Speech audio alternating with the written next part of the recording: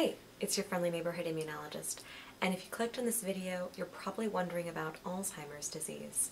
You can go on 23andMe, you can spit in a cup for 30 minutes and find out whether or not you have an increased risk for Alzheimer's disease, and that is known as APOE4. So I'm going to tell you the difference between APOE2, 3, and 4, and then what it means to have APOE4 in your body.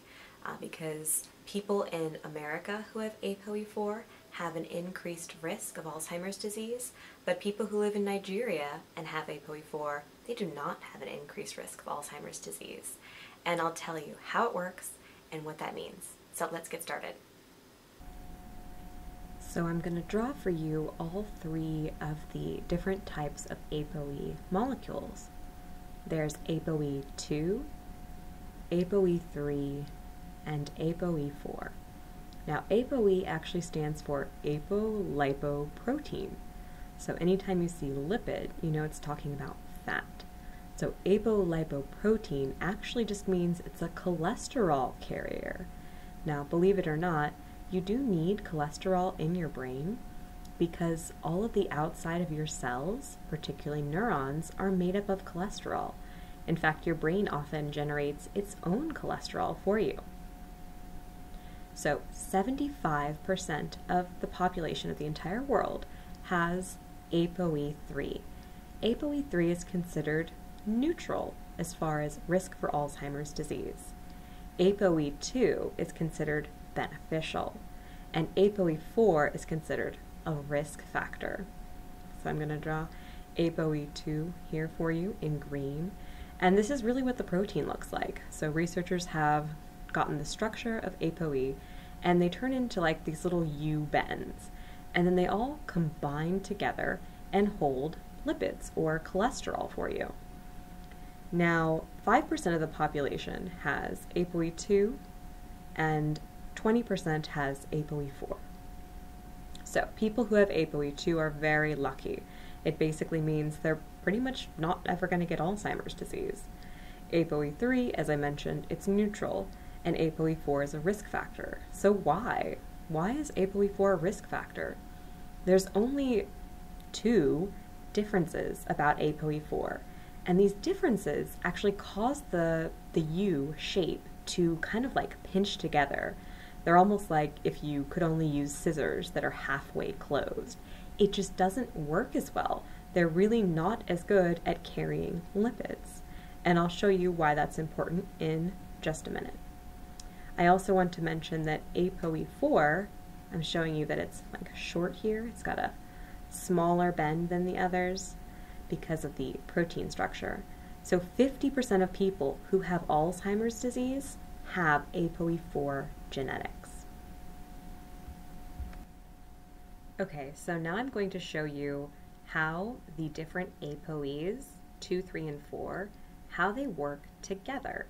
So they are these little U shapes, but when they all combine together, so if you have many different APOE2s, they can bind a ton of lipids, which are fats, and it's primarily cholesterol. They're going to grab a huge ball of cholesterol, and they're going to carry it around your brain.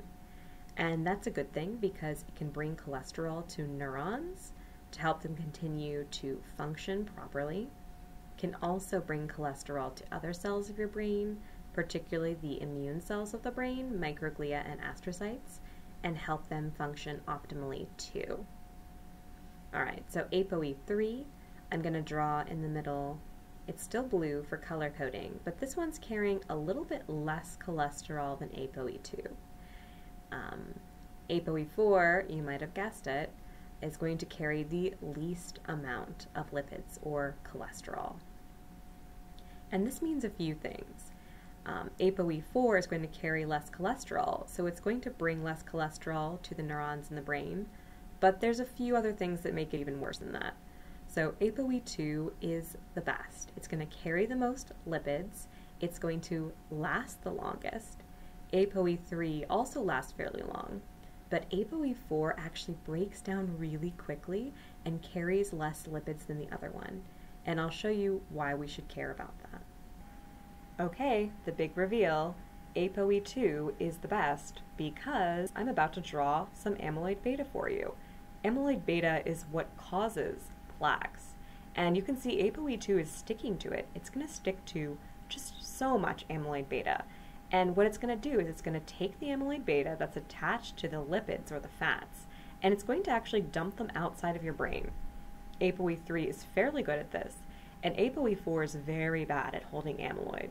And as I mentioned before, it degrades rather quickly, so it's very bad at its delivery job. So going off of that analogy, APOE2 would be more like Amazon's delivery, gets it there to you within a day. APOE3 would be more like UPS or FedEx, and APOE4 would be the poor post office on a bad day. If you didn't pay for any extra shipping or asked for hand stamped, it just takes forever. And I do want to also add to this what the Nigerian paradox is. The Nigerian paradox is basically that African Americans in the United States have an increased risk of Alzheimer's disease if they have the APOE4 gene, but people who live in Nigeria with similar genetic backgrounds don't. And it's thought that it's diet and lifestyle. People who live in Nigeria actually have lower incidence of cardiovascular disease and lower cholesterol than the average American. And these two lifestyle factors probably contribute to the fact that APOE4 can do its job better when your cholesterol is lower and your heart is healthier. So, I have APOE4, you might too. I didn't want to leave you on a down note. I wanted you to know that, diet and exercise are ways to fight Alzheimer's disease and dementia. And if you want to know more, please hit like, subscribe, and leave me a comment about what other things you'd like to know about Alzheimer's disease. Stay healthy.